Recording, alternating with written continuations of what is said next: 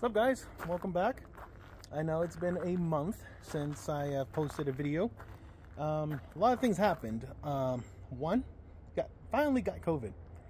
That knocked me on my ass so bad because that was the first time ever getting it. And yeah, I was bedridden, cold chills and everything, you know, all the good works. But now I'm back. So the thing too is I've been on a little decline at this moment. Currently, I have no work, not for a week. What happened is I was at work and I got a phone call from another employer, and they offered me a position that offered more money. And well, word got around in my work, and unfortunately, they just let me go. They didn't let me have my 2 weeks or anything. They just let me go. So I've been kind of jobless for the past couple of weeks until this coming Monday from the time of this video. And so I have just been trying to relax, trying to figure out my situation at the moment. But I have gotten back together, and hopefully I'm going to be making more videos soon. So let me show you what I got today. As you see, I am not on a concrete slab. I'm actually home. I have brought the Geo home with me, rather than being about like a 25-minute drive on the other side of town. Decided to bring it here because it'd be a little more easier for me to work on. And yeah, it was actually pretty easy to drive this thing over here. Well, I trailered it, then I drove it into the yard. So today I am going to fix this door, because right now it is unlocked. It is fully unlocked. The only thing is the rod in there broke. So now I gotta go to the passenger door, open it this way, and boom, gotta do that. So that's not fun. But today, what I got right here is a window regulator for the driver's side door. Because what happened is, a couple of years ago, my grandfather drove this car all the time. Drove it here to Laughlin, to Las Vegas, to LA, to Dallas, Texas, to New Mexico, Albuquerque, and Phoenix many times. Just drove it everywhere. He loved this car.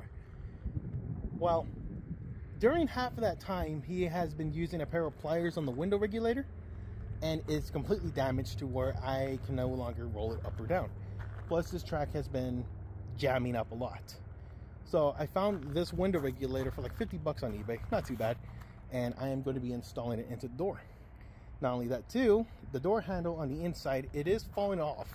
So I'm going to think about seeing if I can put a riv nut into there and show you guys exactly what I do. So without further ado, let's get into this. Oh, spider web. Forgot there's like spider webs everywhere. Let's get into the car. As you can see, I got the shocks, got my everything in here. Very dirty in the inside, and not too much, but let's open the car door. So see, it opens. So yeah, not too bad. So what I'm going to do is get it far away from this area. I'm going to drive it over in that little area, just because I want to be, you know, not here. Over there is going to be a little bit more shade. And I know I don't have any shade above me. What's going to happen is when the sun sets over there, it's going to give me shade. It's going to give me a little better surface. So let me get this thing started. All right, let's see if this thing can start still. Got a little bit of gas in here. There we go. So as you can see, it broken. Yay! Not yay. So I'm going to see if I can try to fix that. Okay, got the car over here. So first things first, you got to do is, of course, knock off the door panels, take this little guy off, and unscrew that. I don't know if I'm going to try to save this because it is completely destroyed down there, but I'm going to try something at least. If not, I'm going to have to add something to this to open and close the door easier for me. So let's begin taking it off. Okay, I already took off the first half. As you can see, I got right here in my hand the top portion of it. It is getting a little old. I'm thinking about cleaning it, but not right now. I'm going to fix that weather stripping because it is still good. It's just, yeah, there's nothing holding it. But if you're all wondering, you can see it's a two-piece door panel. So easy enough to just pull off. There's a number 3 Phillips head right here and down here, and that pulls out with it, and that helps you, you know, take everything off. See, I wasn't joking. You have to use this. Even though the window regulator moves pretty good right now, It's just because I don't like how I have to do this and I can no longer put a handle crank, and I'm trying to make this thing nice to daily drive. So I am going to be replacing the whole thing. Wish I can just buy those separately, but I'm just going to fully replace everything. And plus it gives a good little tutorial how to do these. So next you would have to take off these number 3 Phillips screw heads in here. That releases the window, and I should be able just to pull it up. Well, that's not good. The outer weather stripping is completely done. You cannot find these anymore. So garbage. Gonna have to run without it. But it is out. The window's completely out. It is now just bare door. I would clean that, but I'm too lazy, just like the rest of us. So next would be to take off the rest of the Phillips screw heads, and they should be able to come out easily. All right, guys, looks like I got it out and ran into a problem. This is for the Geo Metro. Everything seems to be fine. It's just that little piece right there that's just destroyed. Went to the new one, and obviously, as you can tell, those do not match. I looked up the part number. Even though on eBay it said for a Geo Metro, this belongs to a Suzuki Swift. So the only real way to make this thing fit is to maybe drill new holes into it, but I really just don't want to because, yeah. But what I can do is definitely work on the door right here to make sure it can open and close again. It'll be a little more easy without the window this time.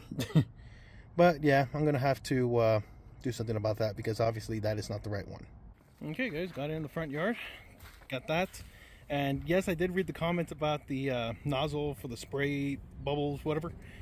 Tried it. I had to send it back because the one I got was broken. So waiting on another one. And you be quiet. And yeah, I'm just going to do that. So for now, hand washing this little bad boy. So let's begin. Well, I'm about to do, you stop.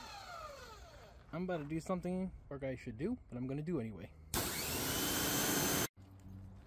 So far it's clean. I know that master cylinder is shitty, but I got a brand new one because the brakes still don't work. That thing's going to interrupt me every time, huh? The coolant reservoir, it looks clean, but really all that is really rough because of this. The plastic's ready to fall apart, so I may have to get a universal one to fix that. Radiator, it looks junky.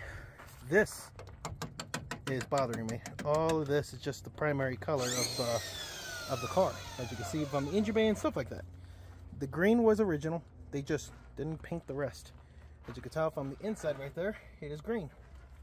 So my plan is to eventually in the future wire tuck everything, yank the engine transmission out, and repaint the whole engine bay because that does not fit my needs. Stop. So yeah, that's the plan. I just finished washing the engine bay. I just got to finish cleaning the rest of the car, and then yeah, SOP time. Yeah, this car hasn't been cleaned for a long time. Oh yeah, if you're wondering too why I'm using my cell phone rather than GoPro, can't find the batteries. I'm too lazy to find them. So gonna have to work with this. But luckily the phone does really good quality of work. It's just hard to do both at the exact same time. Alright, there we go. She is all clean. I'm cleaner than what she used to be. She looks a little bit better. Definitely have to work on the paint, like really buff it out. The color's still there, it's just the roof is really like sun-baked, as you can tell. And the clear coat's starting to come off, but I'm going to see if I can use some rubbing compound, see if I can bring her back to life. Meanwhile, still got to work on the headlights, as you can tell. I still got to remove that one and put the actual solid beam in with the other one from a convertible. And then I'm going to see about erasing that, see if I can get it, and put a Suzuki emblem later on. And see if we can call this the Suzuki Swift. But yeah, I think that's going to do it for today. It's going to be a very short video, just to let you guys know what's happening. Brought the Geo to the house, brought, you know, everything that I had to put into this car. Fixed the door, so that's going to be a good thing. Starts, as you can see, it's loud. So I still got to fix the exhaust, fix the tail lights, fix the headlights. After that, clean, like super clean this car. And then see if I can take it to emissions and take it to get registered. Because this car means a lot to me. And I really want to see this thing back in the road. Also too, don't mind about the mess inside because remember, I'm going to be cleaning all of it. As you can tell, it's glass right here. It's clean, and that's not good for the sun. As you can tell with this window tint, it's got to come all off. So I'm going to be seeing if I can get this window off. Actually, I'm just going to see if I can take the car after I get registered to get window tinted so no one can see inside. And if you're wondering about the tail lights, don't worry. I got one to work. It's just the other one, I got to rewire it. I'll show you how it looks like later on. I just got to get some new light bulbs. Some of them are burnt. But yeah, just got to window tint them all.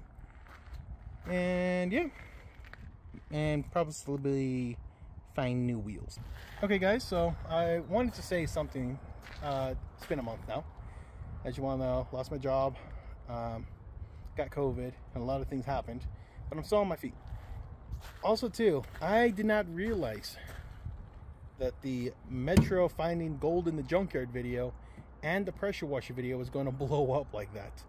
So to all the people who left nice comments and advice and stuff like that, thank you so much. Actually, that means a lot to me because I am a small channel. I don't even have 100 subscribers. Also that too, thank you for 70+ subscribers from people from everywhere. I even saw, I think I know which person here is going to know who I'm talking about. He was saying that, you know, over in Australia he loves Suzuki Swifts, and over here in America we have to call them Geo Metros. And yeah, I'm going to be converting this into a full-on Suzuki Swift, and I really like the Suzuki Swifts, how they look. I got the bumper, I got the taillights, got the headlights, and I got the spoiler, which was really hard to come by. The only thing I'm missing is the hood, because the hoods are very different from a Geo to a Suzuki Swift. So if anyone's out there in the United States who has one, let me know and we'll talk. So anywho, just like last time, thank you for, you know, checking the channel out. If you like everything you like, make sure you hit the like, make sure you subscribe, and also too, put in the comments, tell me what you want to see on this you know, bad boy of a freaking Geo, because I'm always up to new ideas. And if you guys have any upgrades you think will be good, let me know. So see ya.